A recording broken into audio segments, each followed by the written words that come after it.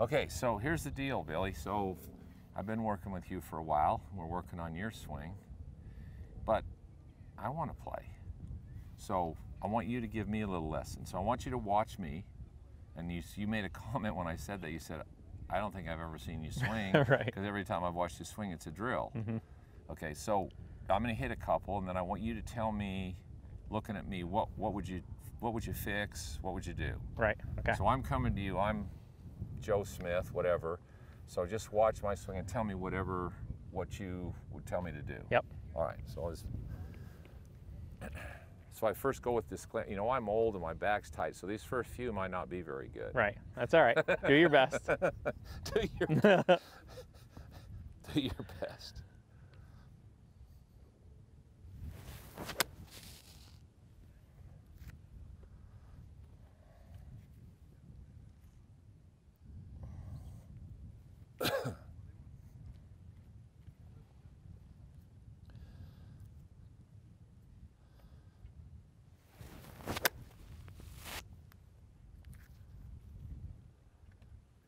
Okay, one more. All right.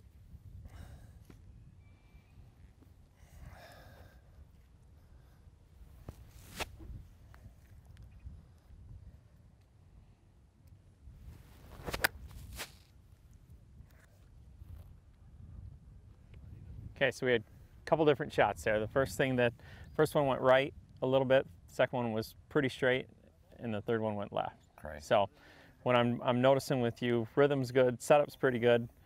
Your upper body's outracing your golf club a little bit. Okay. So once you get to the top of the swing, your center's taken off just enough to throw your hands out and the face is getting behind you a little bit. Okay. So we'll take you to the top of the swing. Okay. So again, when you feel your transition here, Mike, you want to feel your hands go down a little bit more rather than your chest turning and your hands working out. Okay. So you're going to feel like your hands go down a little more so the face can start to work out towards the golf ball so you don't have to catch the face up. All right. Couple practice swings first. There you go. There you go.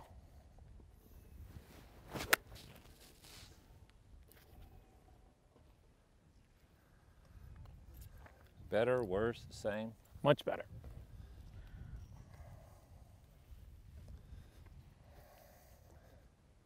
Up, down, there you go.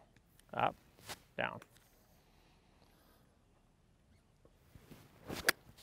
There you go. That was really good. That was really good. So I was getting a little top heavy. Yeah. So the transition was off. A little bit, yep.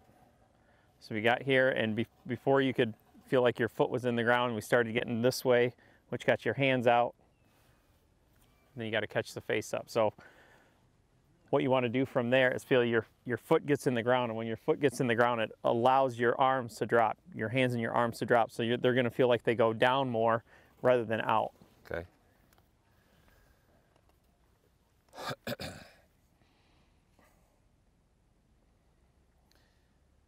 So here's what's interesting, Billy. I stand here and teach that all day long. Right. Right. And then I show up and I start hitting balls. I do the same. It's typical how you're not your own best teacher sometimes. Right.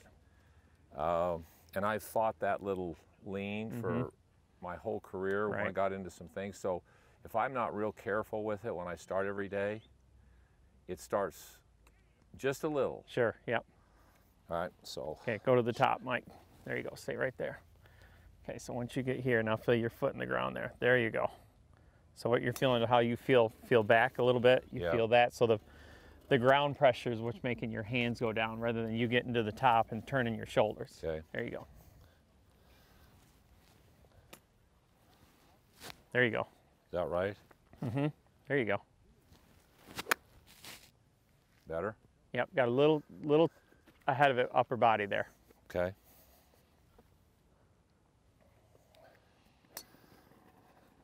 So go to the top again, Mike. Good, there. So when you put your foot in the ground, let the face catch up to your sternum here. Okay. There you go. Yeah, perfect. Perfect. Mm-hmm. There you go. Ah, uh-huh.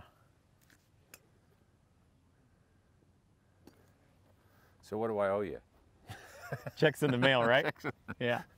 But that's interesting because, again, like I say, would be a fundamental thing, change Right. the direction that I'm working on every day.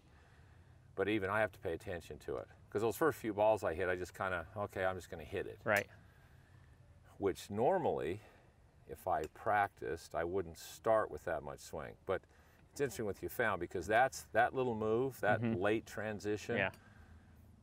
haunted me my whole career. Not when I started, but when I got into instruction. And the reason is they identified a position that I hate, which was the top.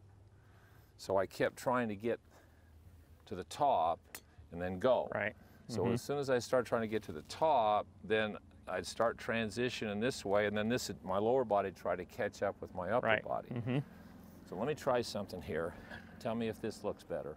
Yeah, it's funny, we teach it all day long and we get ourselves on camera and we're doing the same darn thing that our students are doing. Yeah, just less levels. Yeah, right. So, okay, so if I do this, so if I pretended like I hit a baseball, would that, when you start talking about the transition of my shoulders, is that more, I know it's on a different plane, but is that more what you want? Yeah, absolutely. So even before you're done with the backswing, you let your lower body help your transition so your arms can come down and it takes the pressure off your shoulders. So then if I stood up here and I did the same, then that's better. Boy, that was way better. Well, so I need to go hit some baseballs. Yeah, right. Okay, thanks, pal. Thank you.